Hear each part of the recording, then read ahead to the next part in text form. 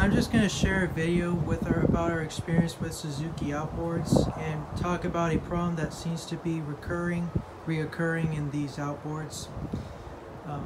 These engines, they supposedly have a zerk that goes to the shaft that controls the propeller, and people will think that they're getting grease in the pinion reduction gear shaft.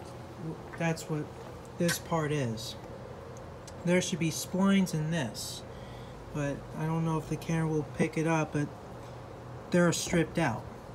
And what happens is that people will think they're getting grease in there, but it doesn't get grease in there. So when it's not getting grease, it starts to rust. And especially like if you're say that you're hard on your engines, if the splines are already starting to rust and you gun it really hard, it's not good, and eventually it'll strip out and your engine will lose.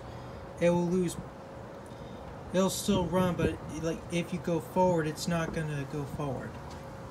So we've already fixed this problem, but in order to replace it, you have to take this whole power head out in order to get to the part, and most likely have to readjust the timing. So hope this video will at least let people know about issues that the Suzukis have, and catch you later.